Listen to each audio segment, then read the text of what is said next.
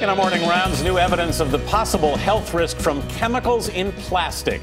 A series of studies looked at replacements for potentially harmful compounds thought to be safer, but the alternatives may be just as risky, especially for kids. Our Dr. David Agus is with us. David, good morning. Good morning. What did these studies find?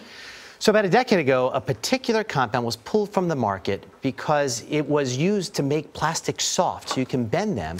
And then what happened is it turned out to increase blood pressure and cause endocrine disruptions in kids. You're talking about BPA? Yeah. No, this is DEHP. So okay. BPA actually came after that and okay. had the same issues. And this is two of the replacements for that, DIMP and DIDP. And what these do is the same. It's made to make plastic softer. Right. And now in a study, two separate studies in children, it increased blood pressure association. It's not causal necessarily, but there's an association. Higher levels of these, higher blood pressure, and right. more insulin resistance. So the potential is it may be affecting these children.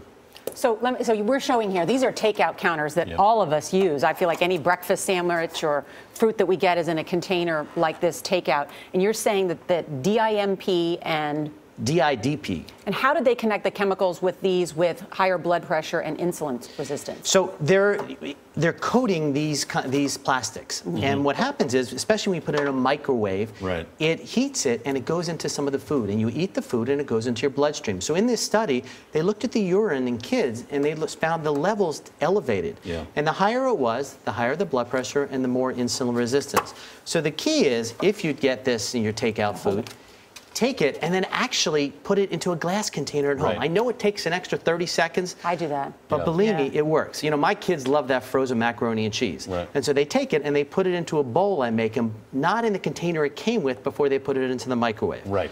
And it makes a big difference. The other is, you see on the bottom here, I know you can't see it on camera, but there's a triangle there, and inside is a number. Yep. And those numbers correlate to what chemicals are in it. And so you want to avoid the ones that have 3, 6, and 7. This one has a number 6. There you go. So we want to get to the industry response because they basically say that these chemicals have been studied. They do not migrate out of products easily.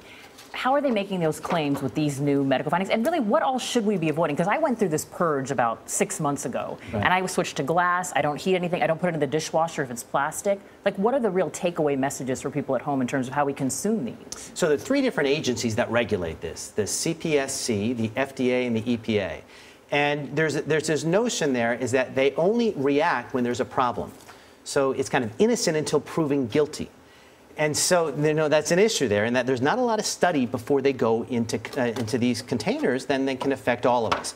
And so we need to be aware of what you put your food in. As much as possible, use glass. Don't put it in the microwave or into the dishwasher, which can make these chemicals leach out. Good information, Dr. David Agus.